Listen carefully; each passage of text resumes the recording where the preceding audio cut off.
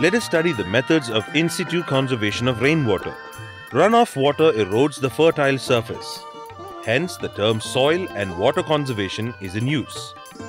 Leftover eroded hard soil surface of this kind is not suitable for crops.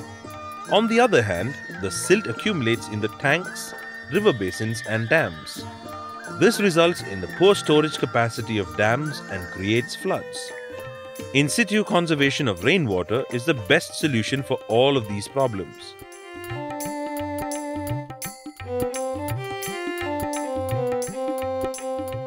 Check dam, the small structure of this kind, is useful for rainwater harvest at the bottom of the hills.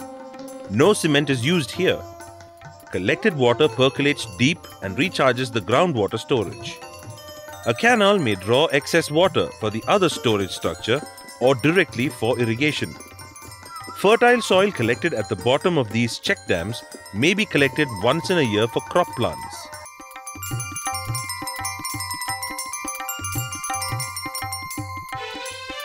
In the hilly regions, cultivated lands are surrounded by forest.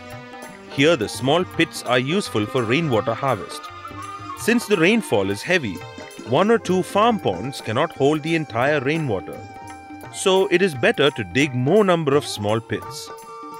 If the trenches are made into compartments like this, the rainwater stops and percolates down. The overflow may be diverted to the farm ponds built at the lower parts of the farm. These efforts of rainwater harvest keep the vegetation green even in dry summers. It also improves the water sources of tanks and ponds.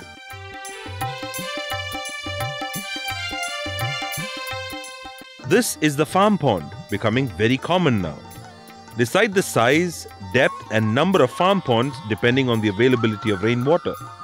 Grow the grass along the feeding canal to avoid erosion and silt deposition.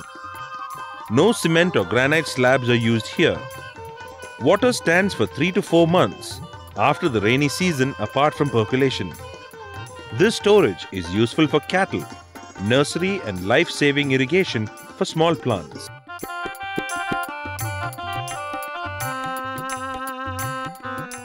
Plough the land across the slope. Make trenches and bunds of this size if the slope is steep. The trees planted on these bunds will grow fast and healthy without any extra irrigation. The trench will have more moisture, which can support seasonal crop plants. Half-moon trenches of this kind around plants is useful for soil and water conservation. In bigger plantations, ridges and furrows of this type will harvest the rainwater and help for the speedy growth of plants. Growing plants along the fence and leftover spaces is a good practice. This live fence provides organic matter and firewood.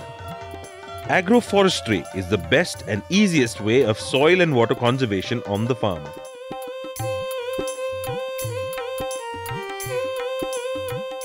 These are the systematic bunds on this large farm.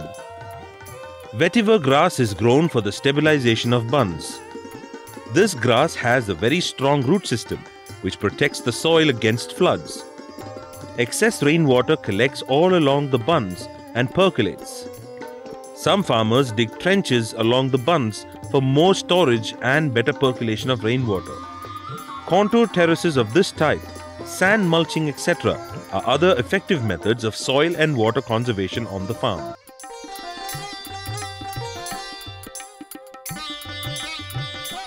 In earlier days, this hosepipe industry used to purchase 50,000 liters of water every day.